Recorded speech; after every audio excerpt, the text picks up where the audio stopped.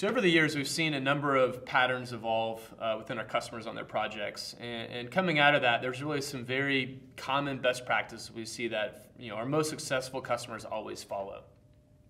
So let's talk about understanding the landscape within your organization. So the first thing to look at is what's going on from a macro perspective within your industry. So each industry may have something going on with respect to new regulations, some aspect of digital transformation. We've seen that happen with, like, for example, the newspaper industry, where their business models have been completely changed over the years. So understand what's going on within your industry from a macro perspective, but more importantly, understand what's going on from a micro perspective inside your organization. So any major changes in strategy, changes in focus or on business plans within the organization, those are all important things to understand. How could an MDM program fit within the organization in the context of what's going on within the company and the industry it operates within?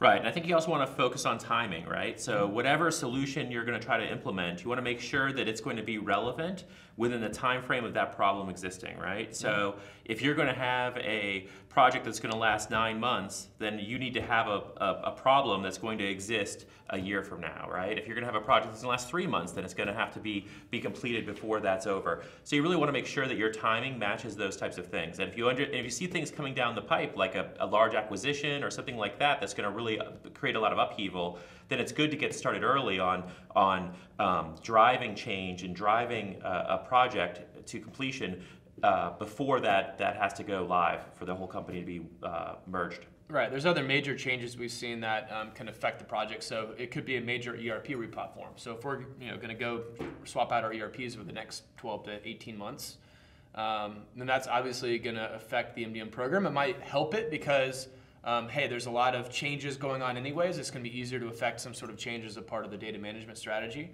But obviously it means that you don't want MDM to slow down that project, right? Because a lot of times those are big, expensive projects. You don't want people saying, well, we would have gotten our ERP application deployed in time, but MDM held it up. So you got to think about what's going on from a technology strategy perspective, major changes in the landscape, as well as from a business strategy perspective. If there's a new CEO in place, you might want to understand what his plans and strategies are and try to tie your program in within whatever those are going to be so that you're aligned.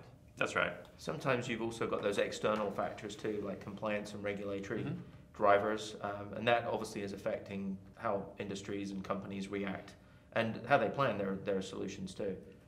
So having those being aware of those external factors is just as important as understanding the internal ones. Yep, that's correct. So if you're doing any kind of data deployment in Europe right now, you have to be thinking about GDPR, right? If you're not thinking about that, then your project might be obsolete in 3 months. Yeah, so in summary, understanding landscape is all about looking kind of broadly from a macro perspective, what's going on in the world and within your industry, as well as looking micro, what's going on within my company, both from a technology strategy as well as a business strategy perspective.